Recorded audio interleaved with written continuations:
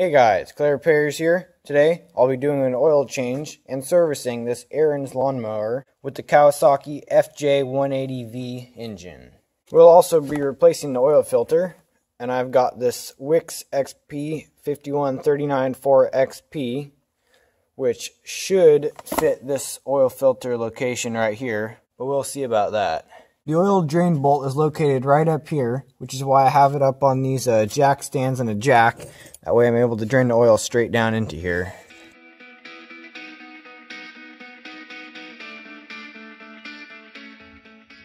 The next thing we're going to do is take the oil filter off. I got this little milk jug catch can underneath it in case we get any drips off of it. And then we'll test fit our new Wix filter we got.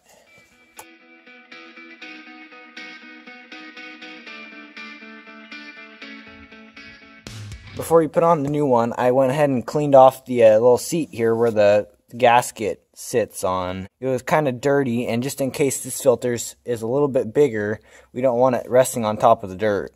Now for the moment of truth. Does this new filter fit on here? Let's see. And there we go. It looks like it fits on there. Let's snug it on up now.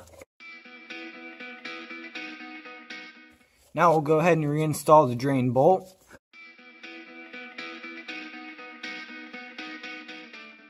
Okay, now I'll take it off the blocks and refill it with oil. Next thing to do is fill up the oil. We'll be using some 10W30 for this one.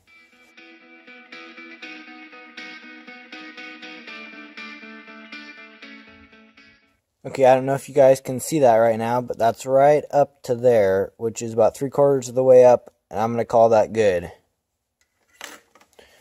The next thing to do is take this outside and run it for a minute to get the oil circulating through the oil filter, which is dry at the moment.